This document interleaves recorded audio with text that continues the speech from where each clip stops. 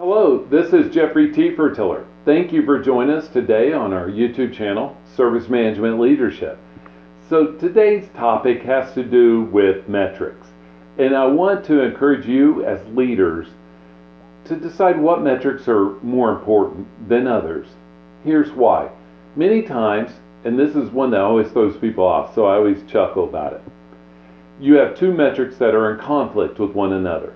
Let's take, for example, your average call length at the service desk, your average length of every call. You have those metrics and you want to publish those because you want it to be as small as possible so you get more calls per hour so it costs you less per call.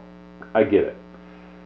You also have this metric called first resolution percentage. What's the percentage of the incident tickets that are resolved by that one call on the service desk?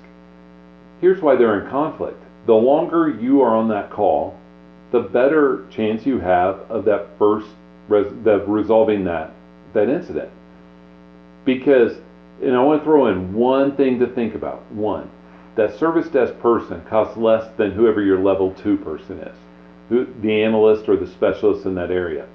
And so understanding that, you may have a trade-off. You may have longer call times, but you would have a higher percentage of calls, incidents, that are resolved in the first call.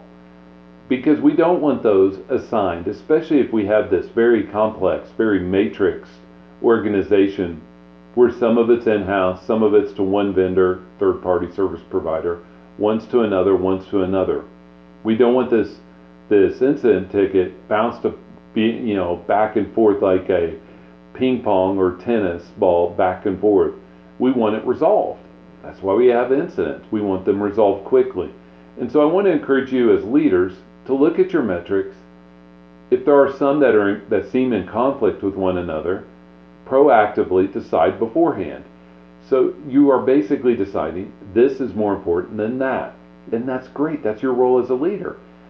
But it's much better than seeing them and they conflict and somebody says, hey, which one do you think is more important? And you're caught off guard. By the way, these type of metrics that are in conflict are the same for all the processes. If you send me an email or leave a comment below, I'll give you some examples of those.